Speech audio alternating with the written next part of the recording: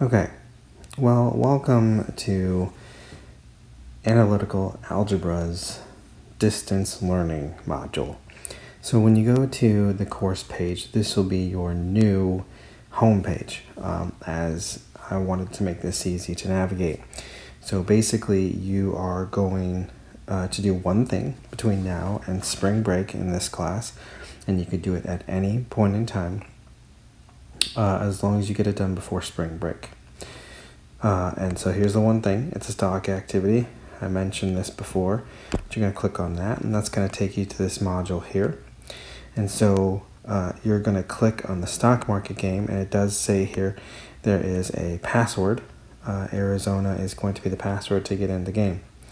So we click on the stock market game, and it's going to take you to Gurule Analytical Algebra, so Gurule AA. This is a private game between you guys and Miss Siebert's one class she has. So all you do is click Join Game, and when you click Join Game, it's going to have you create an account. Not a member, register here. You're going to click Register, and you're going to set this up. I'll do this fast. Email is going to use my school email, and then you don't probably want to get updates from the Dow Jones and stuff like that. You want to click You're Not a Robot and hit Submit. Okay, so once you get registered, we're going to sign in. You might have to send a verification email, apparently.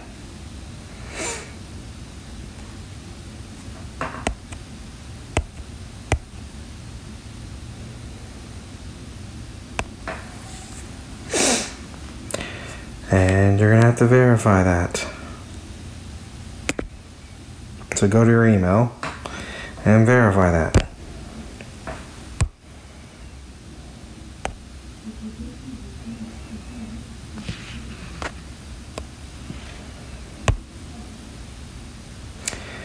Once it's verified, then you can go to the sign in. Sorry for all these steps. You only have to do this once.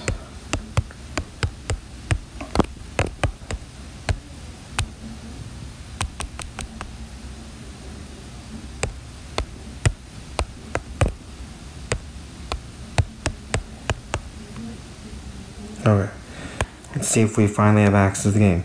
Welcome, and thank you for signing up. Great.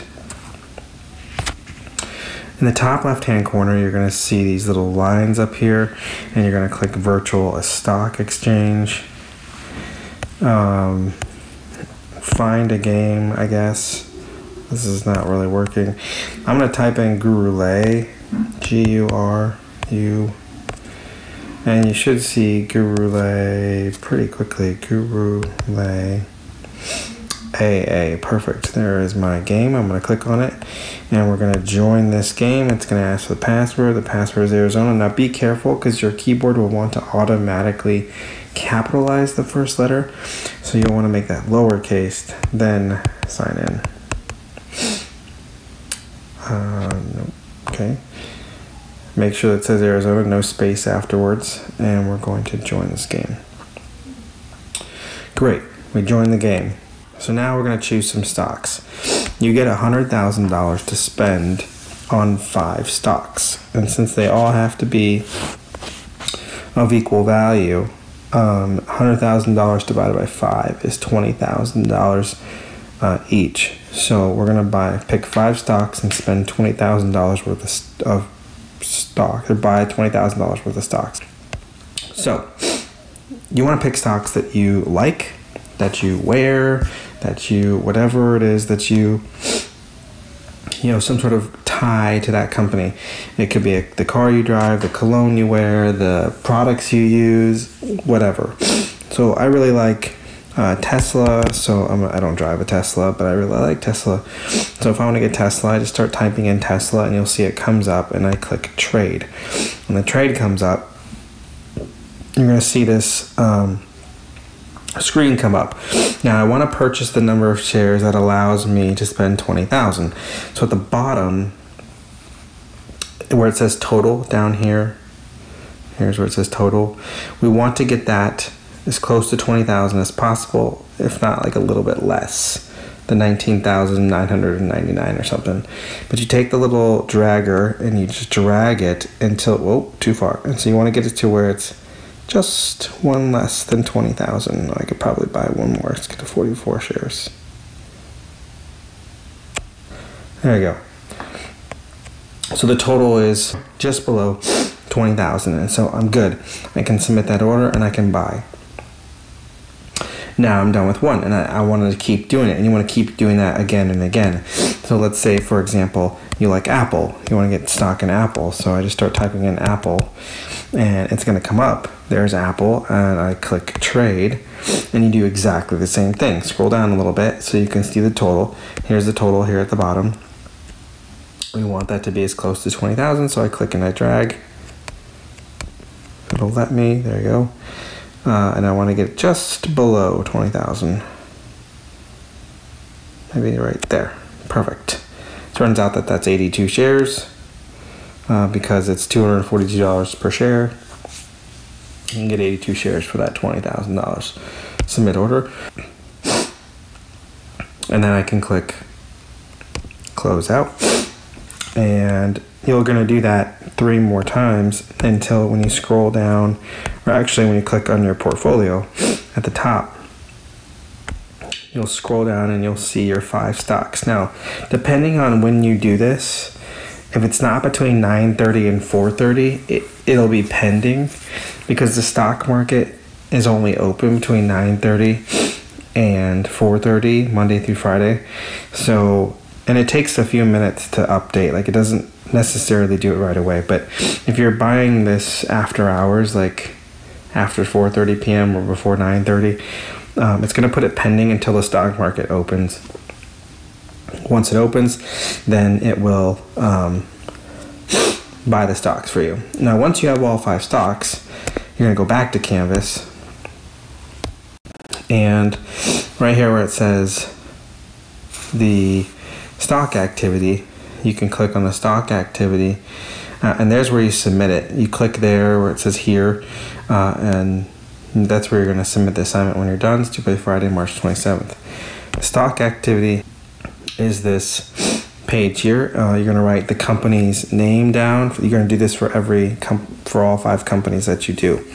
The full company name, the stock symbol, the current price, which for Apple was like $221 or something like that, or $242.21 or something. So you put that there. If you spend $20,000 on investing in stock, how many shares would you allowed to buy? And I think for Apple it was like 82 shares or something. Now, when you're trying to find the trends for this, that is a good place. We can go anywhere. Any stock market app can show you that. But one of the things that this can show you is, like, if you choose one of your stocks, like for example Tesla, I can click on it, and up here in the blue I can select what the 1 month trend is, and it will tell you the 1 month trend. It's down 44.37%. So I would go back here, and for 1 month I would put 44 point whatever, negative 44 point whatever percent trend. And so the other one's 1 day. So here's 1 day. It tells you, well, I guess it doesn't tell you the 1 day, but the 1 day will be at the top where the price is. So in 1 day it was down 18.58% here at the top. You can see this at the top there. And then it has for 1 year trend. So you just click here and go 1 year. It also says down here 1 year trend. It is up 65% in the last year, which is really good, seeing how it lost 44% the last month. And then what you're going to do, the last thing that you need here is a 1 year stock graph.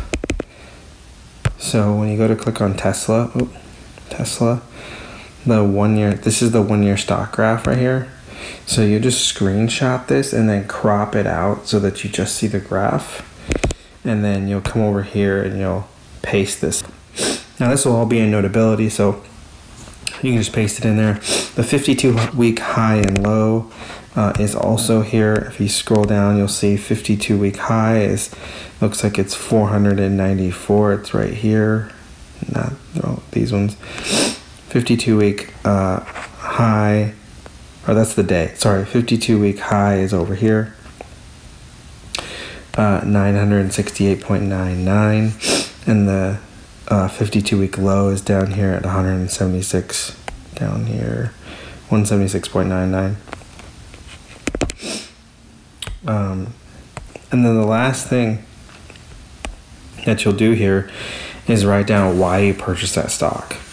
So why did you choose Tesla? Why did you choose Apple?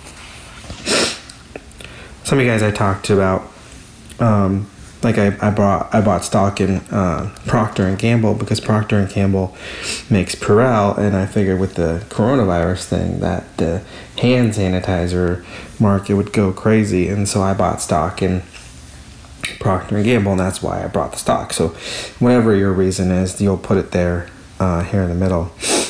And then finally at the bottom, you only have to do this very bottom part here for one of your companies.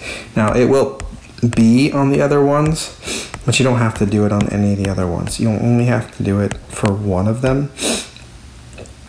And that is to explain why your stock is performing the way that it is. Now, right now, if you do this right now, and you did this early on in the assignment, it's probably doing very poorly. All the stocks are doing very poorly, and it's probably a pretty easy thing to figure out why it's doing poorly, and that's because of the coronavirus scares.